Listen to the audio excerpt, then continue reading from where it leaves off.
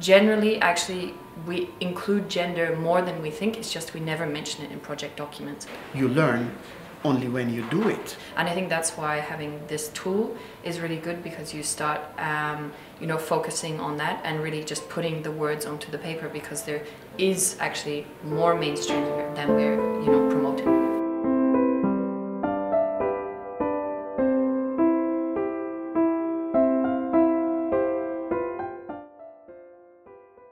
To think ahead of how the project will be implemented, having in mind gender mainstreaming, and not just have some usual clause that we'll keep in mind or we'll do the gender and that's it.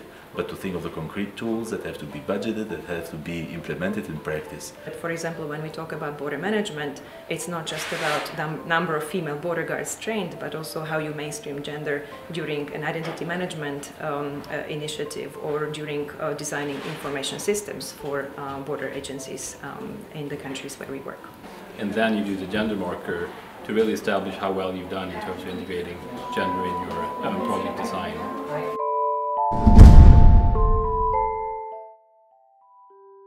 It's not possible to write and to implement projects for migrants and for governments neglecting gender aspects.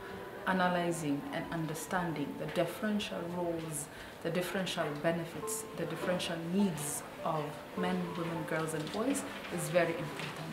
And as such, we try to see where the needs are of those populations and what we can possibly do in order to help them. It is important to mainstream all of the gender-related components and issues within all sections of the project.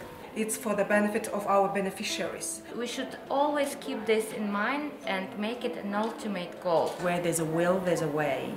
And the tools are out there to make sure that we mainstream gender throughout our IOM activities, and colleagues are also available to guide us.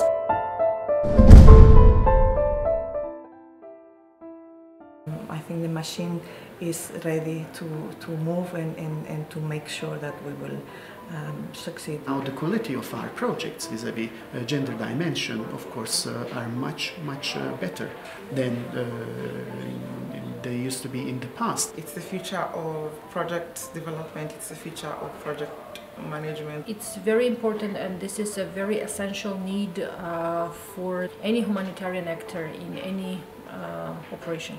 That was something that we discovered thanks to the insistence of the gender marker training.